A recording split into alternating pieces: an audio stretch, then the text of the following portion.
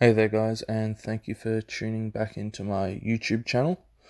So on Friday I was meant to get my secondary squat session in. I was planning on going, not going to say light, but probably more moderate to possibly moderate heavy, with a few singles just to make sure that my technique is coming along nice and well.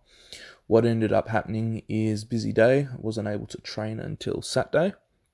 So with the extra day rest, I decided that I'd go a little bit heavier and attempt what I planned on hitting on Tuesday.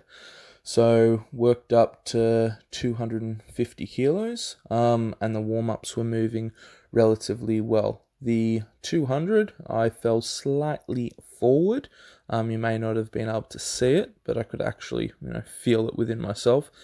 This 225 came up a lot better than the one prior from a technique point of view, and then I went for my 250. So weight on the back is starting to feel a lot more comfortable. Still 30 kilos off my best ever unbelted, bare knees squat. So still working towards that 280 kilo mark. Have about 10 weeks, I think, in this point in time. So time is on my side, which is great. Stand up, take a deep breath, try and get nice and sort of tight within reason. And then before I descend, another deep breath. I need to work on my descent and just trying to keep my chest a fraction higher, as that'll take a fair bit of stress off my lower back.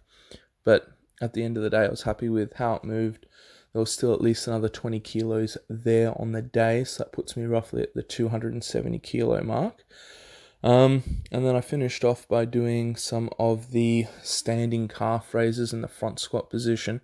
I just find this taxes my upper back a lot and forces me to keep my chest upright while moving underweight.